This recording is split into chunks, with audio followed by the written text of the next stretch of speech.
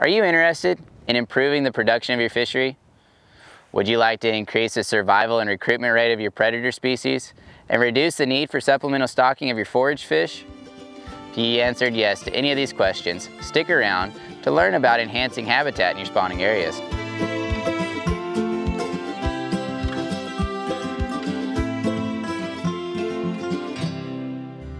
Hey guys, Garrett Lee here, fisheries biologist at Pond King. Spend the majority of my time here at Pond King helping property owners improve the quality of their largemouth bass population. Whether that be high catch rates of quality bass or producing trophy class monster bass. Today we're going to talk about how improving habitat in your spawning areas can help you achieve either of these goals and save you money in the long run. Whether your goal is increased catch rates or maximizing the size of the fish you do catch, if there are no additional individuals to replace the ones lost to daily interactions or natural causes, you're just going to be spinning your wheels. There are a host of management techniques to help with this issue, but at the foundation of them all is increasing the recruitment of juvenile fish by improving spawning habitat. Let's start by talking specifically about the spawning beds. Both bass and bluegill build nests or beds to deposit their eggs in. They prefer areas with a firm bottom and materials such as sand or gravel that they can manipulate to construct their beds. They use these materials because the eggs won't sink and the parent can fan the eggs, providing them with fresh, oxygenated water for the developing eggs.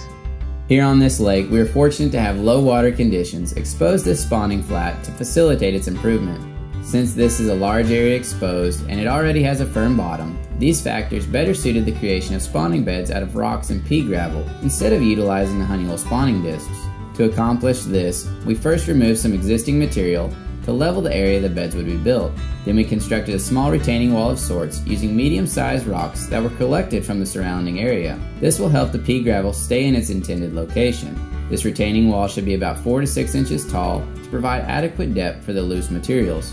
Once you are satisfied with your retaining wall, fill the spawning flat with pea gravel to support the eggs once they are laid. We used pea gravel because it best suits both bass and bluegill.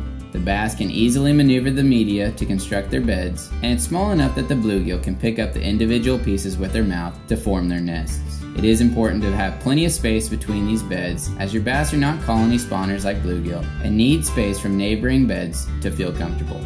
As I stated before, the conditions of this situation best suited the use of these materials. However, if your pond's water level doesn't fluctuate to expose these spawning flats or has a soft, silty bottom, the honey hole spawning discs would be the best fit for your situation.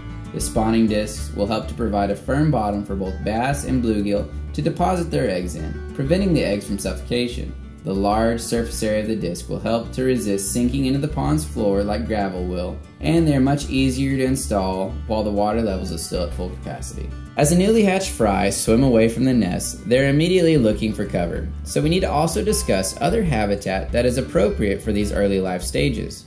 Brush piles, aquatic vegetation, and artificial structures located near the spawning flats will limit the amount of time the fry are exposed to predation and increase the likelihood that they'll make it to the intermediate life stages. The new honey hole nursery is hands down the best artificial structure for these type of areas. Its completely enclosed structure offers the maximum amount of protection from larger predators until these fish have grown and are better able to evade predation. The honey hole shrub is also highly effective in these situations. The refuge cavity created by the main body of the structure, along with a complex, dense limb construction, provides excellent cover for both fry and juvenile fish. As with all habitat improvement efforts, diversity in the available habitat not only increases the number of species that can benefit from it, but also provides varying types of cover as individual needs change as your fry and juvenile fish grow. Remember, our habitat is made from high-density polyethylene with UV inhibitors. HDPE is a biologically inert material that won't decay over time. So if you can't add all the necessary habitat at once, it's okay. We can help you come up with a plan that will offer at least some level of protection now and start developing a strategy in enhancing that protection over the years to come. We hope you found this video helpful.